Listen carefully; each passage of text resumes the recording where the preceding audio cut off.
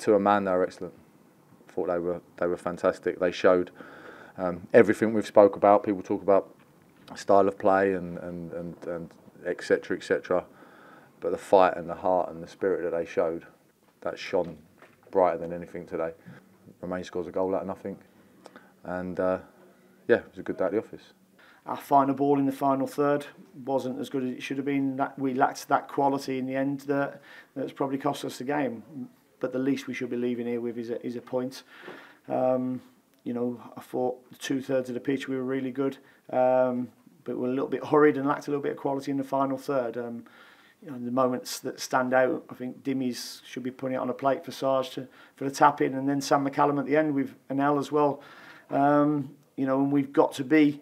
Our creativity has to be a lot better in the final third with both our runs and our final passes. You know, so disappointed with the results, but there were some pleasing things in the game.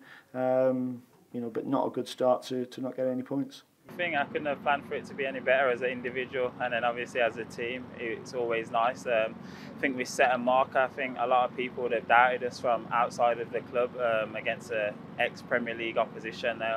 Should have been right up there come the end of the season, so it was a good precedence to set. To be honest, yeah, you know, Germany, it's a good league also, but the intensity here is really high. So for my first game, the intensity is really high. Like every 2 seconds, it's like attacking, you know, so it's a little bit different, but I'm happy to be here. We've made a lot of signings, and like you said, there's a transitional period from what usual Cardiff play like. I think the gaffer's reiterated what he wants from us, and I think in that performance, in them 2 periods particularly, you can see it a lot. I think it's going to take time, and it's not always going to be easy against the so-called bigger teams in the leagues who are expected to come and dominate the ball, but I think we showed a great resilience, and that's a good positive to say that without the ball we can be good.